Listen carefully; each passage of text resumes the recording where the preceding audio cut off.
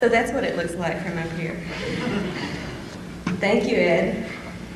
I'm actually 6'2", but that's just my IQ. And good morning, everyone. I want to thank Ellen and Monty and the rest of the Austin MUFON organization for being such wonderful hosts for my husband and me. And this is our first time to participate in a MUFON conference, so you're making a very good impression. I am very pleased to be able to speak with you today, especially as the first speaker, because after this I can really relax and enjoy the rest of the conference.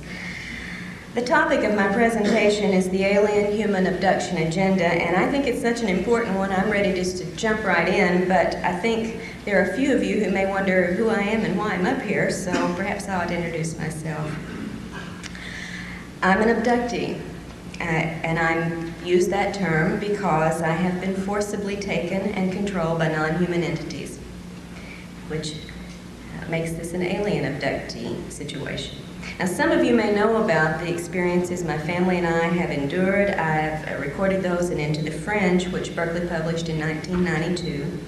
And it focuses most intensely on the period from 1987 through 1990, when we were forced to become consciously aware of the alien encounters that we've been having ever since childhood. And it also relates much of what we learned about earlier encounters through a lengthy investigation in conjunction with the researcher Barbara Barthlick. But I did have a life before Fringe that was very happy, very fulfilling, and I think reasonably normal considering the fact that I came of age in the 1960s and the hippie generation. I do have a provocative little theory about the relationship of the hippie generation to the abduction phenomena, but I think that's going to have to wait for another presentation. In my 20s, I traveled around the world, and yes, I did it with a backpack. I married, I had a son, and I managed to earn a couple of degrees along the way. I got a bachelor's in English from California State University in Sacramento. And I received and I know this sounds a little strange, but I received a master's in American Studies from the University in Nottingham, England. They have a different view. It was a very unusual course. In my 30s, I settled down a little bit more, and I continued to raise my son. I also managed to earn a PhD in English while teaching college for 12 years. My son is now grown. He holds a master's in physics. He's married and raising his first child, so there is sweet revenge in this world. My husband and I was divorced and remarried in the late 1970s. My husband and I have moved in the last 3 years to rural Arkansas, where we live deep in the woods on a mountainside near the Arkansas River. And outside of ufology, which for me is anything but a hobby, I do have other interests and activities. I love visiting with my grandchild. I study the usefulness of the wild plants that grow on the mountainside where we live. I have a great deal of fun playing with my chihuahuas, and I enjoy the music and the concerts of Bruce Springsteen. So I do have some other interests here. Old hippies never give up their hobbies, you know. I quit teaching college in 1991, and since then have devoted, as was mentioned earlier, all of my efforts to abduction research, beginning first in conjunction with Barbara Barthlick when I was in Texas, looking into reports in the Texas-Oklahoma area, and then later independently, researching cases around the country. My most recent work is reported in the new book, Taken, that was referred to also earlier, that was published this past April by Keltworks. And I hope we will, by the time I'm through talking, understand all of the connotations that I imply with the title, Taken. It is not just the abduction aspect that I'm talking about. As both an abductee and a researcher into other people's experiences, I feel that I have a somewhat expanded context or knowledge of this phenomenon. My own experiences have taught me many things about the nature of alien activity, but that insight has been greatly expanded by the context of so many other reports I've been able to study, and it has helped me to see well beyond the limits of the individual experience. If we judge the entire phenomenon only by our personal experiences, we're going to get a very distorted view. The context, the patterns, the unique elements as well as the similar elements are all very important for us to have a chance of a glimmer of understanding what may be behind this phenomenon. Yet even having been through these things, lived with people who've been through these things, and studied literally hundreds of personal and first-hand reports about these activities, I know very little about the alien agenda behind this activity. Stanton mentioned the need to hold ourselves to facts in this field. And I think that is extremely important. We should repeat that 10 times a day as we go through the work in this area. The problem, of course, with the abduction phenomena, as with a lot of ufology, is that the nature of the alien activity is designed deliberately to keep us from having much in the way of concrete evidence. Designed that way. It is not an accident. So it is difficult to feel confident of many facts. The dictionary defines facts as things and ideas which are demonstrably existent, objectively verified, and known to be certain.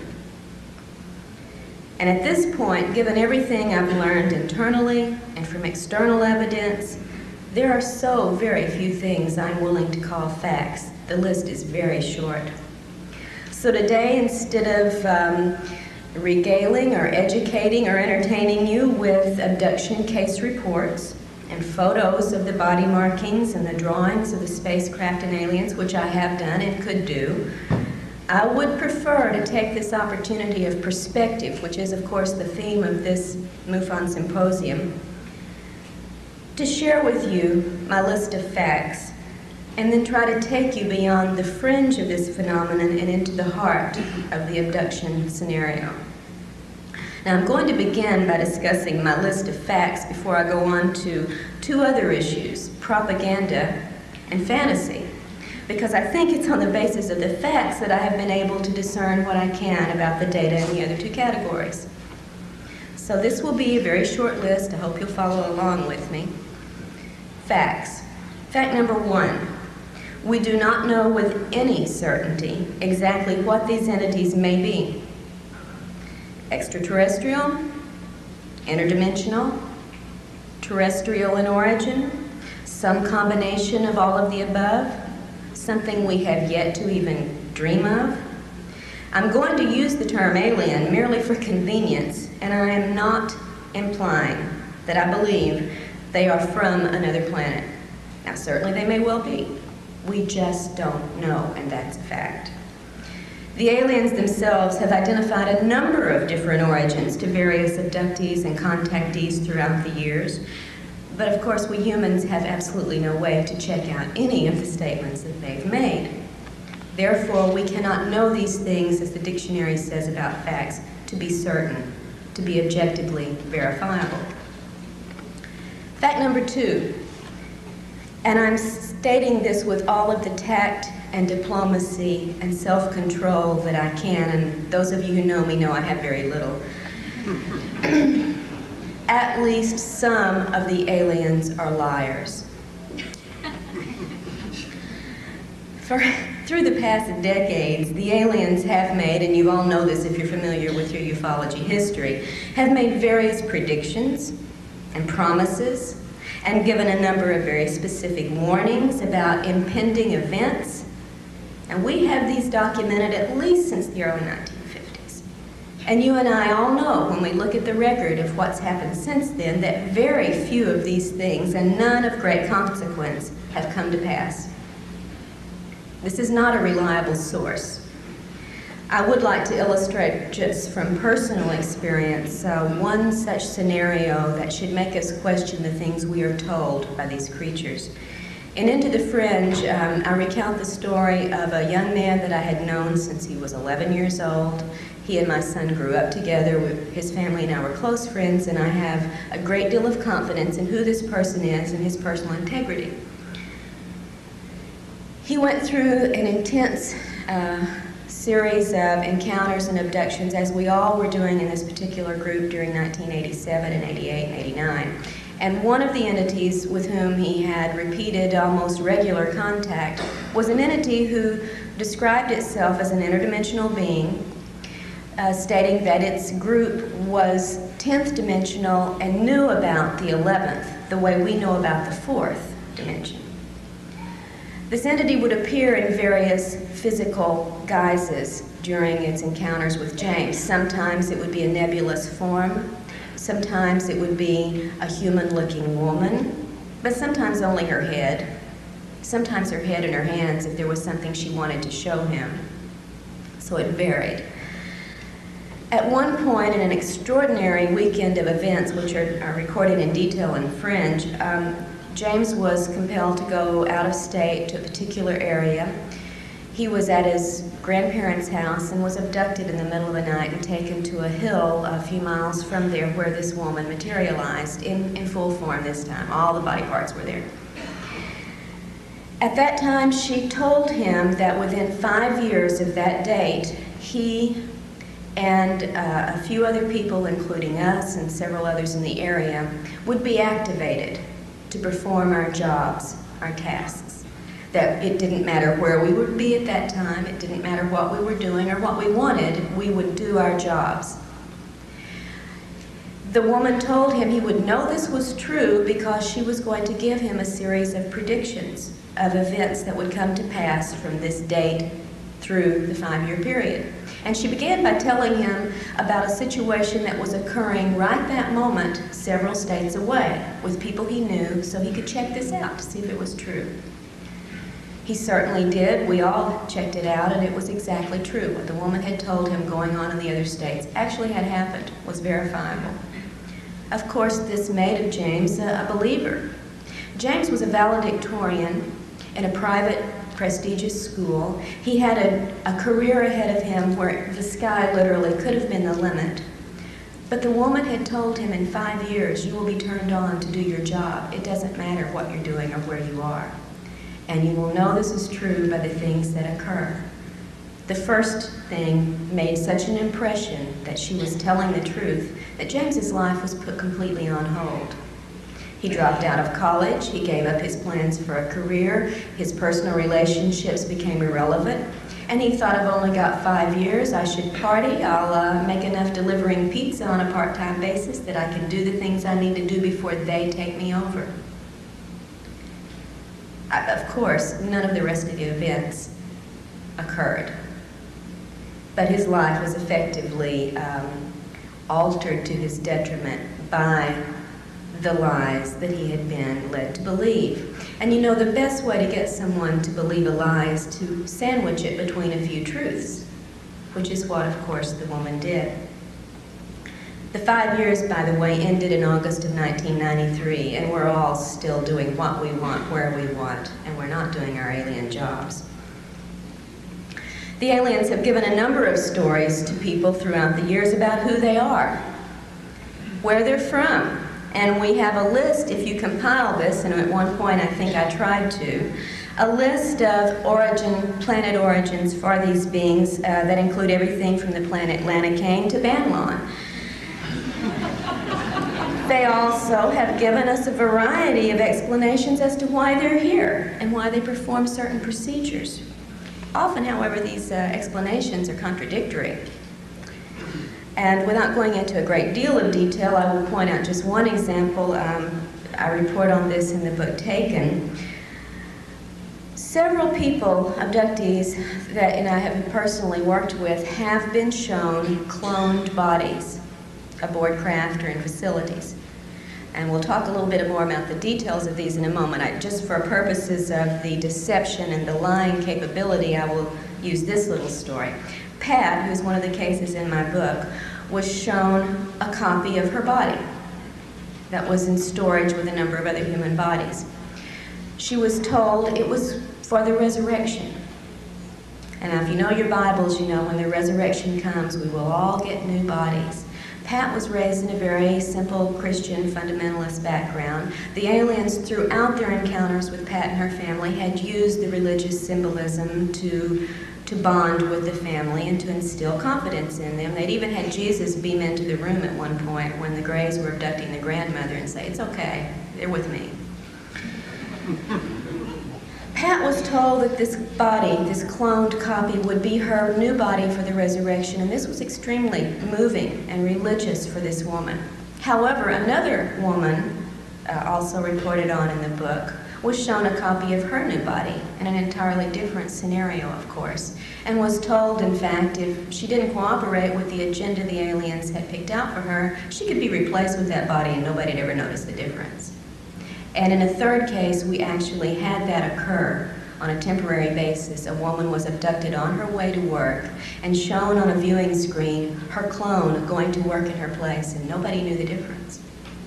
So, are these bodies for the resurrection, blessed by God Himself, or are they threatened potential replacements?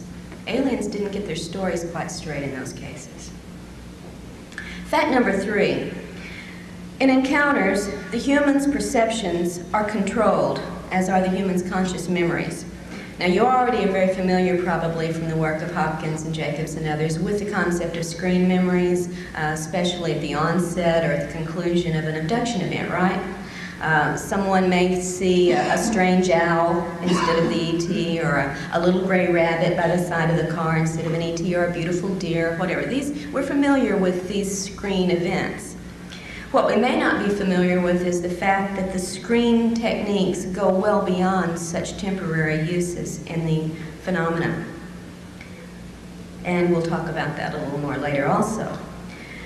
We're talking about control in fact number 3. It's also a fact that the perception of pain can be controlled and is controlled during these encounters with the particular abductees, as are feelings of physical pleasure, often sexual pleasure.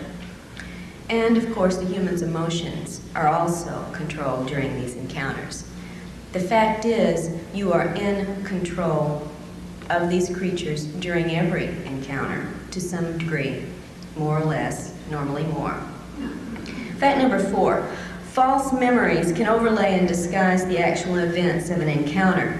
And even with regressive hypnosis, the abductee may recall false scenarios. I'm not talking false memory syndrome as so much has been ballyhooed lately in the press. That's not what I'm talking about. The abductee can recall false scenarios, even under regressive hypnosis, unless some effective method is used in the hypnotic process to help the abductee bypass implanted illusions. Some of you have heard me talk before. Remember an illustration of this concerning a woman named Joy, who in the 1970s had an encounter, a missing time and relocation episode in California. Was driving in one town, 2 hours later, she's in another town, has no idea how she's gotten there. She's crying, she's in hysterics, and she feels totally abandoned and betrayed. 20 years later, when additional incidents occurred and finally compelled Joy to seek out some help to find out what was going on in her life, one of the events that she looked at under hypnosis was this 2 hours of missing time in the early 70s.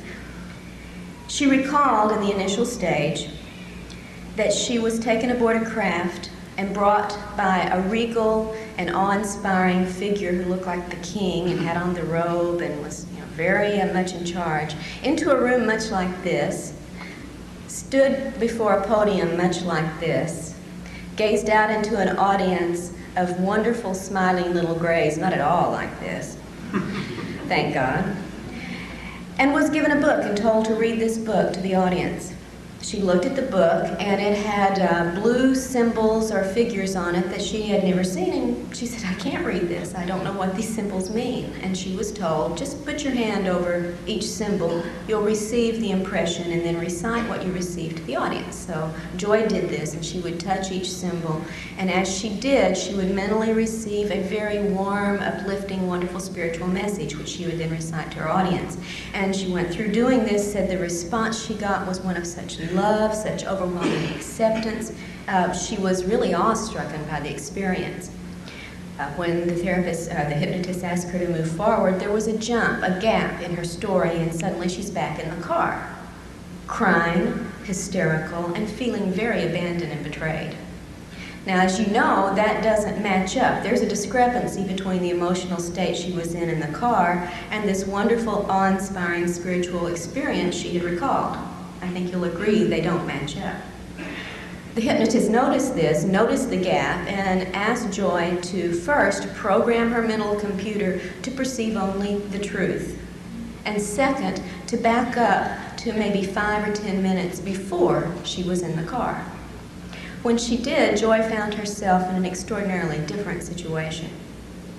She wasn't reading a book to a loving and warm audience. She was naked, suspended in a beam or tube of light, being poked and prodded by a group of aliens who were using her much as a biological chart to explain, as we might to students, this is what this part does, this is what that is. And then she was put on a table, tilted at an angle, and was forced to endure some sexual intrusions. At this point, Joy, who could not move or talk, was mentally screaming to God and to Jesus, with whom she had very great faith, to help her, to save her, to make this stop. And when it didn't, and when she went through this for an extended period of time before being returned to her car, Joy came back a changed person. Abandoned and betrayed, she felt, by her God.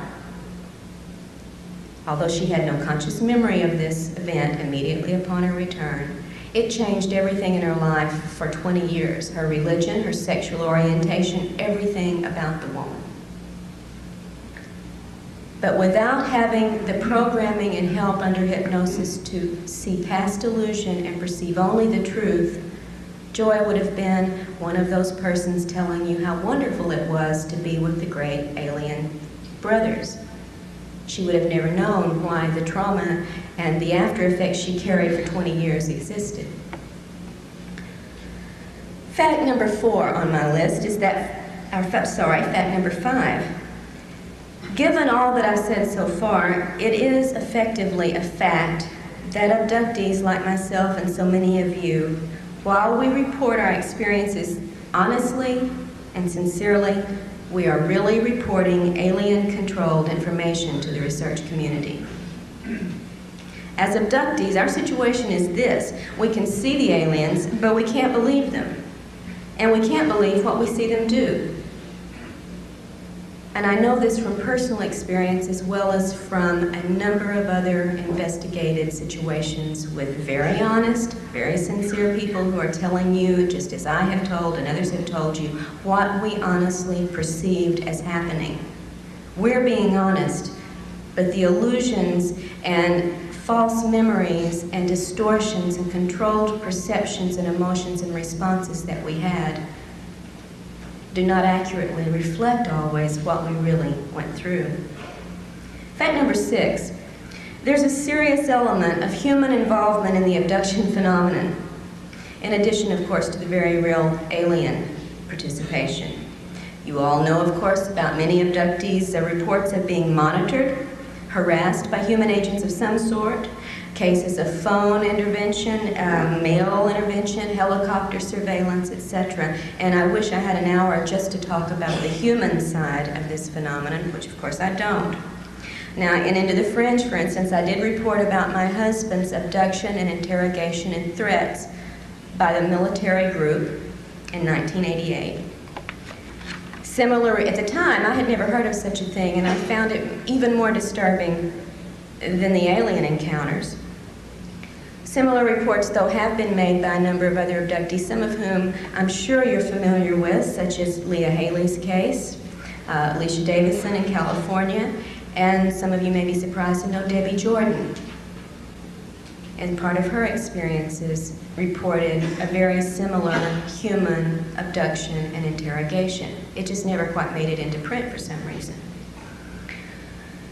In Taken, there are 4 more accounts of women whose lives have been intruded upon by what seems to be military human forces. And although I'm not at liberty, as so many of us aren't in this field where confidentiality is everything, to present to you the hard evidence that we have been able to gather in some of these cases, I am convinced by the evidence that we do have in a number of these cases, it's not an alien illusion of military. We've got names, dates, places, bases. It's real. Fact number 7. Whatever else it may be, the abduction agenda involves quite physical aims and procedures that tend to belie the idea of a primarily spiritual motivation on the alien's part. And much of what we see in these procedures goes well beyond the alleged aim of a crossbreeding program. If you think the aliens are only interested in making hybrid babies, then I invite you to figure out what these following procedures have to do with the process. First, you're aware of the various types of implants into numerous areas of the body, into the brain, through the ear, into the neck, into the spine, into the legs, the hips, and even in one man's fairly notable case, into the penis. Some of these implants have been seen on X-ray, CAT scan, and MRI. Some of them never show up. Some have been physically recovered. But so far as I'm aware today, and I do invite those who may know better to please correct me on this, whatever analysis has been performed on these objects has not given us any sensational new information. We still don't have any proof of what these things do in our bodies. What about the insertion of wires and tubes into abductees in the chest, in the kidneys, the ovaries, the wrists, the knees, and the feet, as well as the taking of human body fluids and the injection of unknown substances into the body in various locations? What about the brain operations, which in the statistics that I've been able to look at in a very general way without running them through the computer, seem to turn up as often, almost as often at least, as the reported taking of sperm and ova? In the cases reported, the individuals who've undergone or think they've undergone, because you always have to have that in the back of your mind, give an illusion, who have undergone these experiences use almost identical terms in reporting what has happened to them. I felt like my head was opened up and my brain was taken out. What about the deliberate pain experiments meant to produce levels of pain in the abductees, apparently for the measurement, study, or pleasure of the aliens who are observing them? I reported on one of these with James in Into the Fringe. He was put through an extraordinarily torturous and traumatic experience, having holes drilled in a row through the top of his head. He received an apology for this. Sorry, but we had to do it. But no explanation for why he had to do it. And most people are not given an explanation. What about the other bizarre tests and procedures that are reported time and time again? Abductees immersed in water or some liquid in which they're then forced to breathe the liquid. I think Hopkins and Jacobs have made this fairly well known to you. They now include it as one of the standard procedures. What does this have to do with crossbreeding? Are being forced to eat or drink unknown substances that then produce a variety of after effects on the abductees. Angie, reported on and taken, was given a bitter red liquid to drink, passed out immediately, and came to in a very passive, hypnotic state in which she then went through an interrogation with a number of people. Ted Rice, another case that I've been working on for a couple of years, as a child was given a pill to eat or swallow that then produced on the 10-year-old boy the effects of an aphrodisiac. What about being forced to engage in a variety of sexual, not reproductive, but sexual situations with alien beings, with human-looking figures, and with other abductees? Frequently, the alien sexual activities are reported to be carried out by reptoid-looking beings, but not always. We've got reports of gray sex, hybrid sex, and Nordic sex, among others. And as just as in one of Hopkins' recently reported scenarios, I think it was on television last year on sightings, I described and taken how Lisa, one of the abductees reported on here, was forced to have sex with another abductee in one of her encounters. It was an extremely poignant situation after the fact. The man told her, apologized to her, told her how sorry he was that he was being forced to do this to her. He said, "They've been taking me since childhood. I don't know how to stop it." And he gave her his full name. That's all he had in his control to do. What about the cloning? I mentioned this earlier. And I'm not talking about just the potential and I think very evidentially supported idea that the little gray workers you're also familiar with, like the little guy down here on the floor, are cloned produced, manufactured like, we do Fords, Chevys. Not just this kind of cloning of the same sort of creatures to go out and do the work, but also the cloning of human bodies, which, as I said, have been shown to abductees. Sometimes they match and are identical to the human in the situation. Sometimes they're just a bunch of identical bodies, inert adult bodies. In one case, a man was taken to a facility in which he saw a room in which there were about 40 inert human bodies, 20 male, 20 female. The males were all identical to each other. The females were identical to each other, and they were beautiful, blonde, healthy specimens. What do these things have to do, is what I've asked you to think about, with the crossbreeding agenda? Fact number 8. All of the things that I've described to you so far are part of the aliens' physical aims and procedures. But that isn't all there is to their motivations. The agenda also involves the long-term psychological programming of the abductee.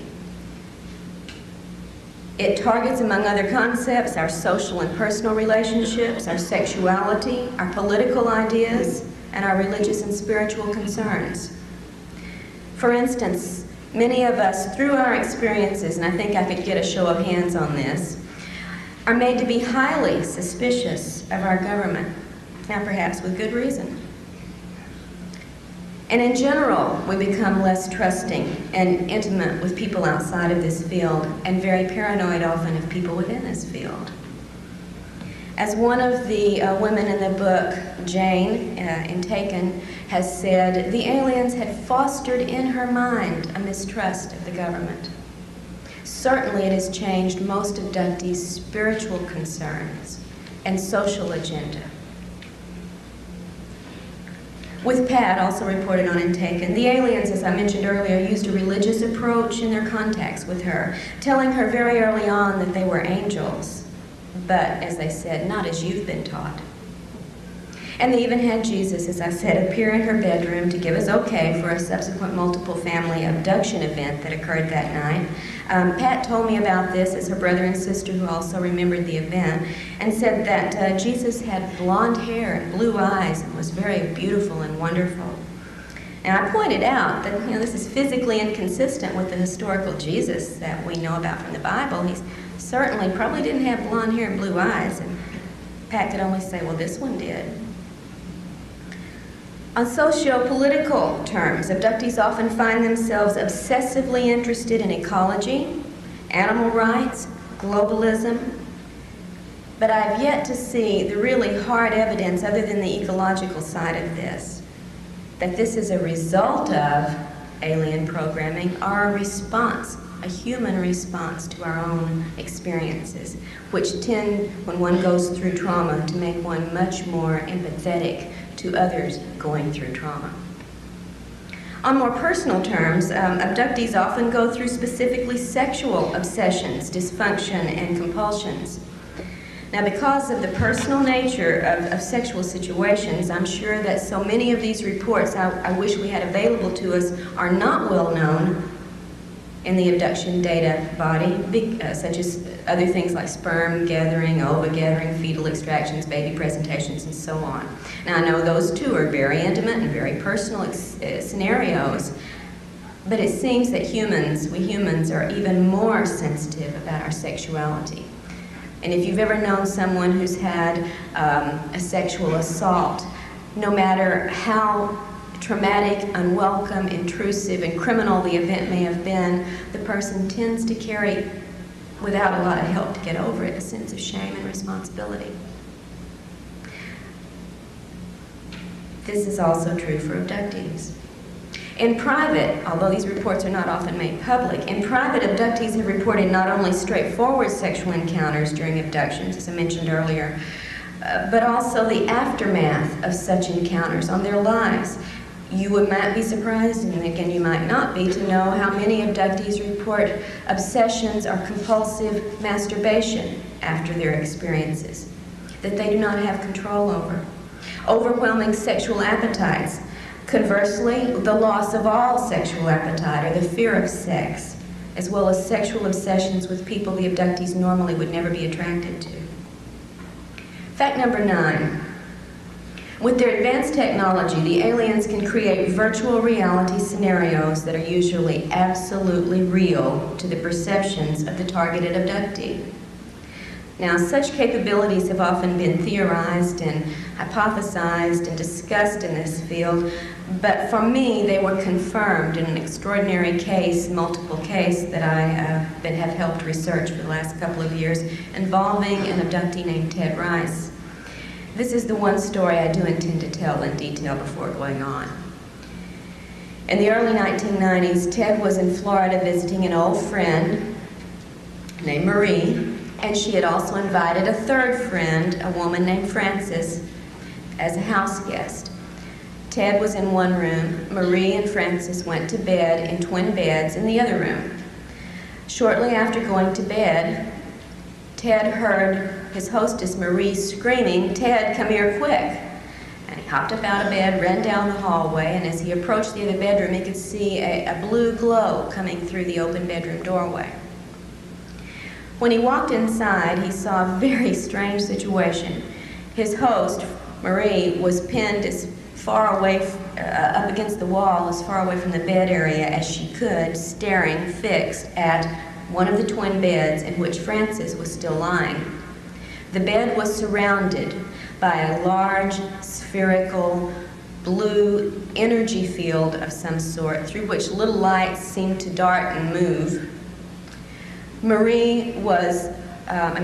Frances was raised in a slightly raised position just as she had been starting to sit up in the bed and had been paralyzed in that position. Ted and Marie yelled at her, "Are you in pain? Can we help you? What's wrong?" She could barely hear them, and when she did answer them, they could barely hear her, and this is in a small bedroom. She, for several minutes, they observed, was carrying on a conversation with the ceiling. And then a few minutes later, she was carrying on a conversation with the foot of her bed. A few more minutes passed, and the sphere of electrical energy disappeared, and Frances was able to move again. When she sat up, she told them what she had been experiencing. It had begun, she said, hearing the sound of a helicopter low over the house, and in fact she had turned to her hostess, Marie, and said, "What's a helicopter doing over the house this low, this time of night?" Marie said, "What helicopter? I don't hear anything. You're dreaming. Go back to sleep." Frances said, "No, don't you hear that helicopter?" At that point, she had started to sit up. That's when the blue sphere of energy had coalesced around the bed. Frances told them after this was over that it had seemed as if the ceiling dissolved or disappeared, and I've heard this over and over and over again, and she could see through the ceiling up to the trees above the house where there was a strange crash. She had thought it was a copter when she heard the sound, but as she looked up, it was not like any copter she had ever seen. And within this were two alien creatures, which she described in physical detail, with which she carried on a conversation for several minutes. And then she said they came out of the craft and beamed down to the foot of the bed. "Didn't you see them?" And where she carried on another few minutes of conversation. When the sphere disappeared, so did the aliens, so did the invisible ceiling, and so did the strange craft. Frances had not been able to see the blue sphere of light around the bed. All she had seen was a craft, heard noises, had a conversation with two alien entities. Marie and Ted, who were outside of this field watching this, saw and heard only the blue sphere. If they had not been in the room to observe this, Frances would have believed with all sincerity that she had had exactly the encounter she thought she had, but she didn't. Fact number 10, and this is the last on my short list of facts. It is a fact that the aliens show a mysterious interest in the human soul. And I say mysterious because of the kinds of things they do and say concerning it. Now, this part of the phenomenon is so rarely discussed in public that I don't think we really have a good pool of data to proceed on a serious discussion, but I'd like to bring it up because it is a fact that the interest is there and mysterious, and we should be concerned about it. There are a number of intriguing reports that we could start with. For instance, a young girl who the aliens asked if they could borrow her soul. Two different abductees, totally different, totally isolated from each other. It happened to both come from the St. Louis area, both shown at the age of 5, a gigantic metallic spherical object somewhere in space, and we're told in essence it was the Soul Recycling Center. Reports of abductees who recall apparent past lives in which they've inhabited alien bodies with their souls. And even in one case, a man who watched as his young body was killed and his soul energy released, captured in a container, and taken to a new replacement body where it was reintroduced into the body through the technology of the little black box you might have heard about in some of these cases. For me, that's the end of my list of facts. So I'd like to move on to the other two categories, beginning with propaganda. Propaganda is defined as any association, system, or concerted movement for the propagation of a particular doctrine or belief. With me on that. What I've learned from my own experiences and the research into this field with others shows me that the aliens are clearly practicing such programming. And they are propagating a number of beliefs within abductees and through their reports to the UFO community specifically, and then to the population in general. They shape our beliefs in part, or at least our beliefs about them in part, by the physical appearances they appear to us, for one thing. And through the virtual reality capabilities that I just described to you, they can and do give us any illusion they choose during abduction scenarios. One young man, a young boy abducted with his grandmother in a situation I don't need to go into at this time, had brought into the room the grandfather. It just happened the grandfather had been dead for 6 years. Another case in which, many cases in which celebrities or well-known figures are used to, in a scenario, to persuade an abductee to participate in this or that other procedure. Jesus turns up very, very often, and he's always blue-eyed and blonde hair, and I'm sure that doesn't, maybe if we were in India we'd get Krishna, I'm not sure. Masking entities when the illusions have been seen through, and they often are.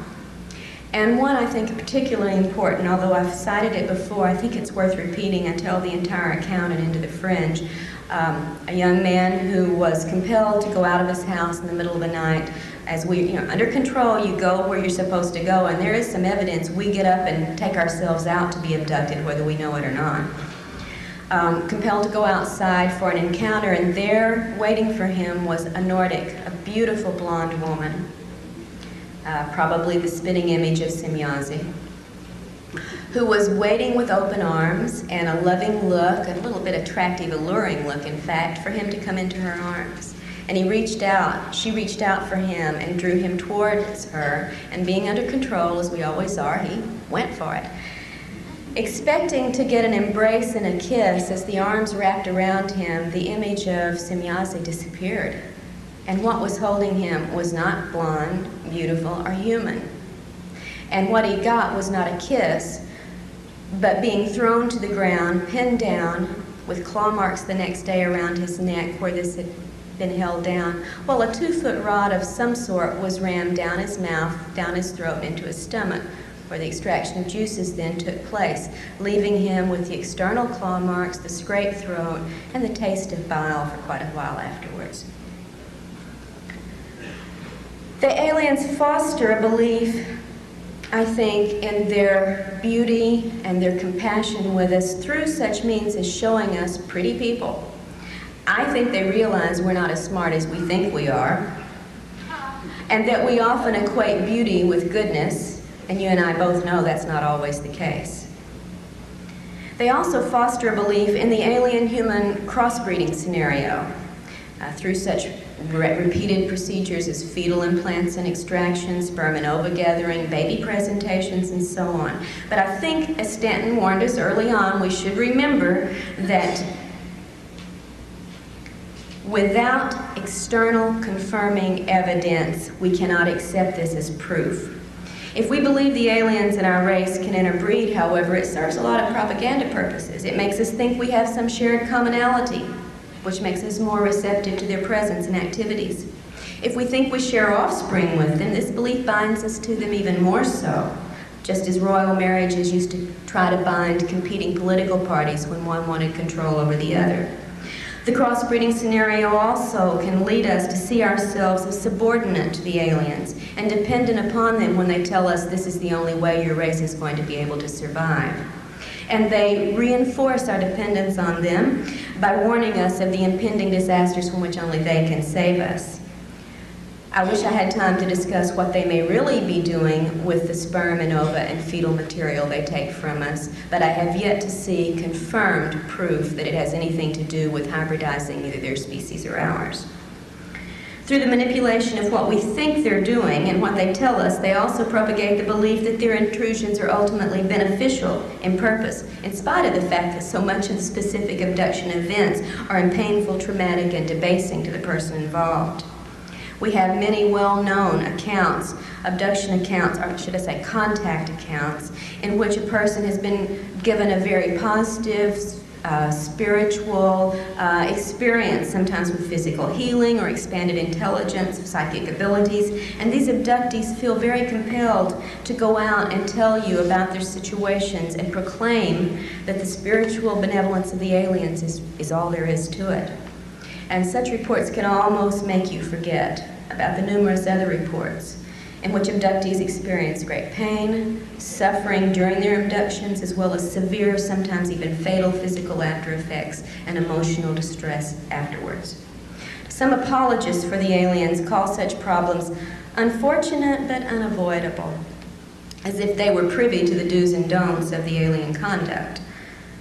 But if inflicting pain or permanent damage can be controlled and avoided in certain cases, we can have and do have the right to ask, why is it not extended to all abductees, which it certainly is not. Just real quickly, one case I reported in Taken, Beth, a Puerto Rican woman, abducted in the late 1970s along with some of her children and her husband, went through a series of very strange physical and spiritual events during this abduction. Afterwards, suffered with a persistent, weeks-long rash that no one could explain, severe nausea for days afterwards, headaches, blinding headaches, severe hair loss, and such damage to her eyes that she developed cataracts, and she was a very young woman. This called for surgery, of course, to remove the cataracts, and the surgeon found evidence that she had had previous eye surgery, which she, of course, had never had. We have reports over and over of diseases, distress, sometimes fatal situations following immediately upon abductions, as well as the wonderful healing cases that are out there. They do exist, but if they exist for one, why do they not exist for all? And I think we need to ask that. Propaganda techniques also include perpetrating good cop, bad cop situations, or good alien, bad alien situations. You know how many accounts tell of painful, traumatic events taking place during an abduction, and then they stop when the good alien enters, the friendly one, the protector who makes it all better and takes away the pain. Binds us to them. We've got a helper. Reminds me of what goes on in some of the abduction and hostage situations we've been familiar with over the years. These things tend to instill in the abductee a sense of awe, a sense of fear, a sense of vulnerability, and in a very, very strange way, a sense of bonding and identification through that protector alien figure, making us subordinate and vulnerable in our relations with them. The aliens start early in the abductee's life to instill notions that the abductee somehow belongs to the aliens, is alien property, sometimes telling children, as they told me, that they are their parents, that the human parents are not the real parents, that we are their possession. Aliens say they have the right to do the things they do to us. They never show us, however, the warrant for that right. They foster our belief in the crossbreeding agenda. And if all we had to go on was the data related to this, that would be a very acceptable theory, but I hope I've made clear to you by what I've presented heretofore, that's certainly not all there is to the phenomenon.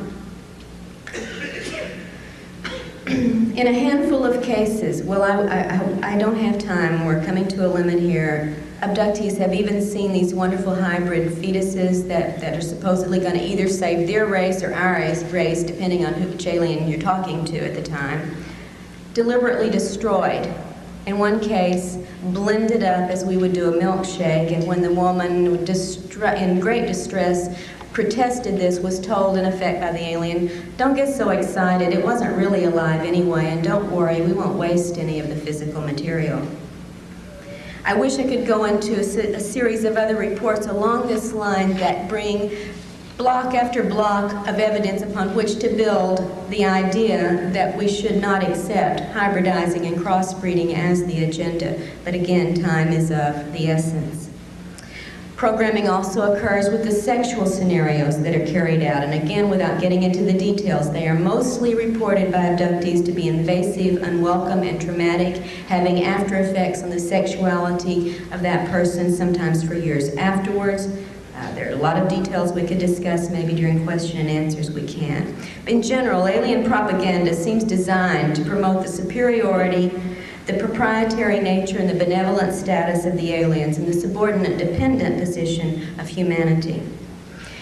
To close, I'd like to talk very quickly about the issue of fantasy. Fantasy refers in some of its definitions to suppositions resting on no solid ground. And I think you can see already we've had alien fantasy perpetrated upon us in scenarios. I think more disturbing sometimes is the fact that there's come to be such a strong element of fantasy or fantastic thinking in the abduction research community, so that we've made the mistake of basing our theories and ideas and responses upon what is essentially alien-controlled reports from abductees that cannot be taken at face value, even by those of us who go through them. These have led to fantastic theories, those with no basis on solid evidence. And you and I have heard many, many of these statements made to the point where it's divided the community into a point where we now refer to camps of opinions, as if the soldiers on one side of the field are getting ready to take on the soldiers on the other. And this is not the way it should be. We base our theories on fantasy, and we're never going to find the truth. I wish I could end with this reply to one of the statements I consider fantasy-oriented. The aliens must be benevolent because they have the ability to conquer us, and they haven't invaded us. If they wanted to conquer us, they could. Therefore, they must be our friends.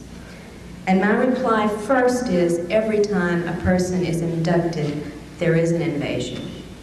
Also, please remember, there are many more sophisticated ways to invade than to use weapons of mass destruction. If they can control and manipulate the way we think, the things we see, and how we emotionally respond, they don't need those weapons. I have to bring this to a close, and I would like to say that we must, I think, get rid of the fantasy element in our thinking in this field. We have our own human needs and desires that also help shape our thinking, not just the alien control data that abductees report. We do not want this to be a bad situation, therefore we don't let ourselves think it could be. We do not want to think our government is involved in any way in this because it's too frightening. The implications are far too frightening, so we ignore them or deny them or rationalize them. We feel so helpless sometimes to affect any change in the abduction scenario that we forego focusing on the big questions and resign ourselves in effect to abductee therapy, which of course is necessary, but it's not abduction research. The point is not so much learning how to live with the situation as it is finding answers to the questions of who in truth these beings are, why they're here, what technology they possess that allows them to implant and control us, to clone our bodies, to harvest our energy and our physical material, and to find out what our government knows about this agenda and what it may be trying to do about it, and why part of that involves intimidating, surveilling, and even abducting abductees. And I think these are the ideas now on 25th year anniversary of MUFON, when we have to look forward to where ufology should go. In the field of abduction research, these are the areas that I would advocate we concentrate our energies, in spite of whatever wishes, fears, and prejudices we bring into this. There is no room for fantasy in our thinking about the potential consequences of the alien presence.